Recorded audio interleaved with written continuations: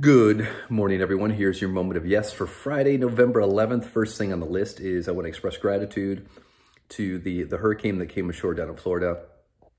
Based on it looks like what it could have done, it looks like the damage was a lot less. I know we're super grateful. Our home in Jupiter seemed to be not much of anything. And the reports that I'm hearing is that everybody seems like it was safe and minimal damage. So really grateful about that. And then super grateful today about, jumping on a plane to go to Qatar. And almost 3 years to the day when Greg Berhalter sent me a text, and I thought, wow, this is crazy to get a text from this guy, and thinking nothing will come of it to being on this journey the last 3 years.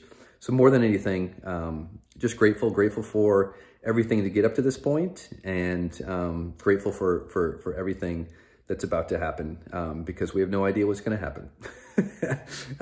So good, bad, or indifferent, but just going over there knowing that my job is to serve and stay on purpose, or rather flip those, right?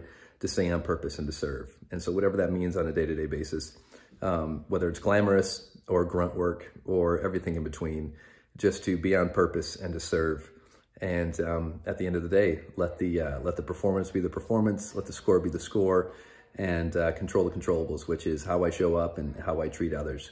So so that's your moment of yes for today, how you show up and how you treat others.